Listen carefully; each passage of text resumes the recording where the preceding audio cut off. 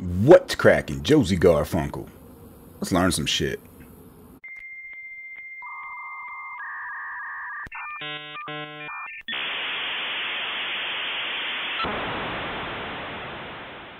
So in this video, we're going to talk about local area network, or a local server. Why you need it, how to get it.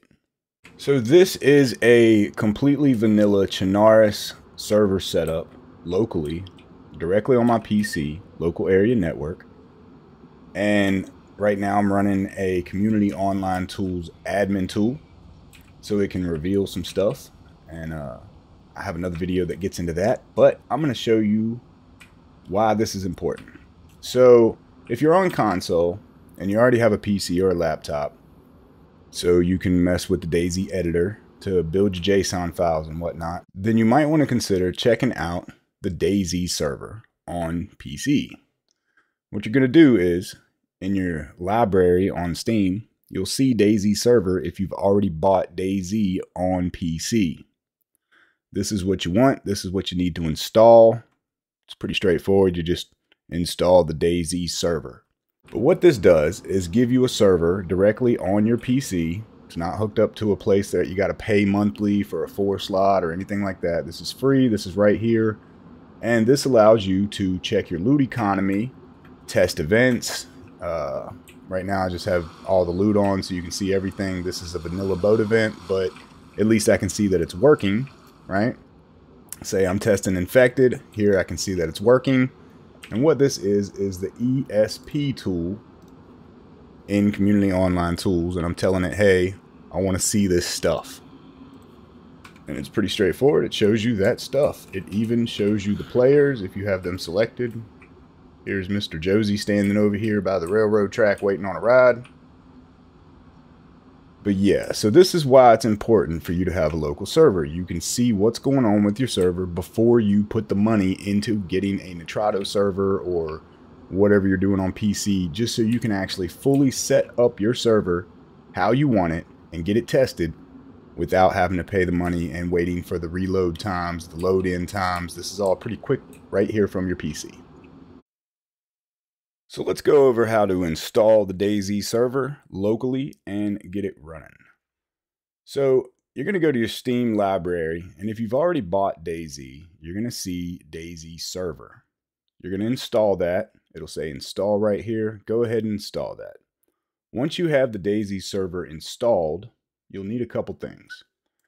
You're going to need a batch file, which is a start batch file. We'll have this in the Discord. I got mine originally from, I believe, King Alabar, who got his from GitHub from another video. I don't know. They just get passed down, basically. They're all over the place. So we'll just have a basic setup of a batch file in the Discord for you to grab. But you're going to come down your C drive to your Steam Apps Common folder, and in there, where your DayZ folder is, now you're also going to have DayZ server folder. Let's open that, and this is where you're going to put the start file, the start.batch file. And it'll put itself down here somewhere, however you have them categorized. But basically, the start file tells the server to start under what parameters. This is what that looks like. Now, in here, in the example file, we'll have this, but you will have a section called mod equals. And this is where you're going to put your PC mods, your admin tools, whatever you want to test to, set up a server. Also, in this example that will be in the Discord, this is already set, but profiles equals config. In the past tutorials I've watched, all of them say to do this. However, the server is going to have either a profiles folder or it creates a config folder. Profiles or config, some mods tell you about the profile, some mods tell you about the config folder. They're both talking about the identical same folder. It's just where all the mods information goes, and usually where people's logs are set to go. This is where you can get your server log, your script log, your crash log, everything. Like, that's just where you get your stuff. This is also where the configs go for various mods that produce configs. They'll all go directly into this folder. Now, my example does have this. I don't like having a profiles folder. It makes more sense to me to have a config folder. So profiles does equal config. And again, this is already in the example we're going to provide. If you get it from somewhere else, you might have to add this. In this batch file, server config. All right, so that's going to have server DayZ.cfg. We will have one of these in the Discord as well. Now, in the server DayZ.cfg, the server config file, basically, this is where you can have your parameters for your server name. You can put a password on it. Again, this is locally on your server. It's not like you're having friends connect to this. This is just for your personal use for testing and setting things up, or if you want to solo play, whatever.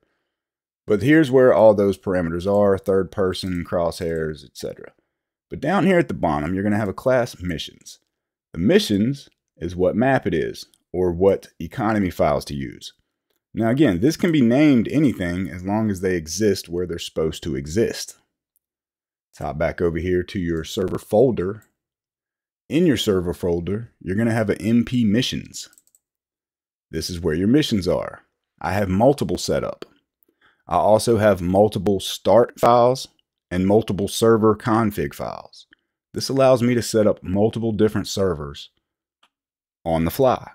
I can mess with my map project. I can mess with a custom Chernarus. I have a test server for Bitterroot. I have a Sakal, Namalsk, Livonia, Kimsey, just to play around on for myself. But that's where you would set these up at. You would put the mission files into the MP missions folder inside the DayZ server folder. And the server config is just calling that. And then the batch file is calling the server config. So the batch file, this tells the server to start, and it calls this config. That config then calls these mission files. Because they exist in this folder, we have no issues, it loads it up. It's pretty simple. That's pretty much all there is to it. I can go into more detail in the Discord if anybody would like.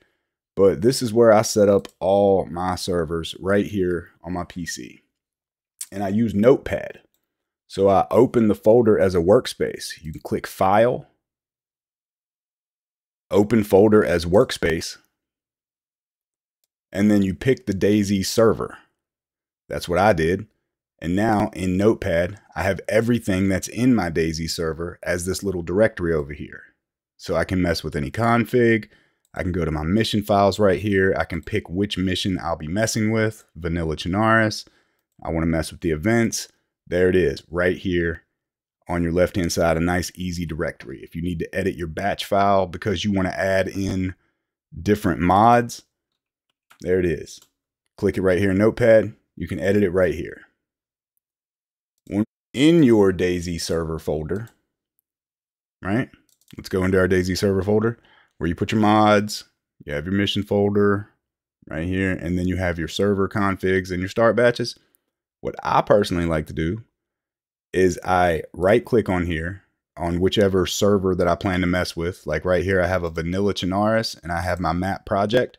I make a shortcut. So for me, I need to right click it, show more options, and I can create a shortcut and then drag that shortcut right to my desktop. And then I no longer need this folder at all.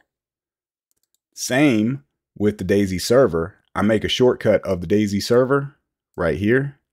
And then we can just do this real quick. More options, create a shortcut, and it'll give me this shortcut to this folder. You would just drag this onto the desktop. Then right here from my desktop, if I want to start my server up, I just double click my batch file. It'll start up. It'll pop this little window up over here. And this is literally the server right here. This is the server running. It'll go pretty fast here shortly, but you'll see all the processes happening. From there, you would just open your launcher because again, this is your server. Your server's already up and running. It was that easy. If you want to reset your server, wait till this takes off so I can show you what I was talking about a moment ago. Classes, groups. It's just going to go through some stuff and it's just going to start. There it is. It's just going to start spawning all those mission files and stuff right there onto the server. But if I want to restart this local server, in this first box that popped up, double tap, and it'll just, that's the server restarting right there. It was that simple. I'm sure right now you're probably used to a regular server restart taking a couple minutes. No go there. It's right here. It's that simple. It just restarted. And from there, servers, you will come to your local area network. And this down here on the end, LAN, local area network, this is your server. You will click join. It will tell you what mods are on it. For demonstration purposes, I do have community online tools, which requires community framework. And that's what gives me the admin tools that I was showing you in the beginning of the video. And there we are. We load directly into our local server. Now, if you had your tools on, you would simply do this. ESP. I want to see the animals, the boats, the infected, 1,000 meters, auto refresh every 1 second. Show them. It's that simple. You can at least check your economy. So it's very handy for you to check what kind of changes you've made to your economy files. This is very, very handy for you to see what's going on directly on your server without having to have boots on the ground, walking around the town on your Nitrado test server, logging into your Xbox. You can save so much time and money and many headaches by just a couple of admin mods on a local server. And if you already bought DayZ for DayZ Editor, the server is free. It comes with it. It's part of it. So I hope this helps get some of y'all going, some of y'all more efficient in your craft. Let's recap real quick. So we went over why you need this just for this simple reason alone. There's thousands of other reasons why to have this local server set up. But we went over how to get the DayZ server off of our library. We went over grabbing the batch file and server config file examples if they weren't included in the download in the Discord. So you can grab those. We'll have a channel marked local server. We went over how to set up your batch file and how it relates to the server DayZ config file. We went over our mission files, how to put multiple missions within our DayZ server, and how to open the whole thing as a workspace in Notepad. That is pretty much my entire local process as far as what's directly associated with the process of having the local server. I thought the explanation of the admin tool and the Notepad were kind of important to show how easy it is for me to just flow through things. Mission files, whatever server, it's that easy. But yeah, there it is, local server. I hope this helps you get on your way. Hope you learn some shit. I'm out.